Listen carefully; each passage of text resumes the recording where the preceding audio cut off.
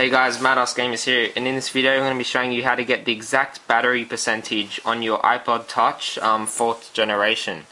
Alright, so now on the iPhone 4 you have the option in settings to put a battery percentage meter next to the battery up in that corner up there.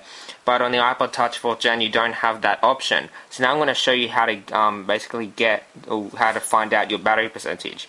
So first you go into settings and you want to go down to general. Scroll down to accessibility and go down to triple click home and make sure it's ticked on toggle voiceover. So when we click the home button 3 times it'll toggle the voiceover on. So we'll go back to the home screen. I'm just going to toggle the voiceover on by clicking the home button 3 times. Voiceover on. So you see there, voiceover is now on. So basically what voiceover is, if you're not sure, it just helps visually impaired people. So when you touch on icons and stuff, it'll say out loud what it is. So basically now to find out your battery percentage, you just got to click on the battery up in the corner. 93% battery power, status bar item. So as you see there, it's at 93% battery power.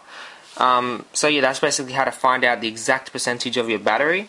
Now to turn the voiceover off, you just triple click home again. Voiceover off. And voiceover off. So now I'm going to go to a common battery app from the App Store.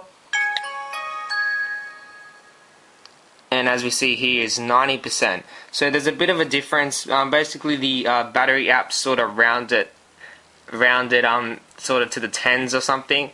But the voiceover gives you the exact percentage. So yeah, it's pretty accurate. It's as accurate as you're going to get. It's the only way we can really do that on the new iPod Touch 4th generation.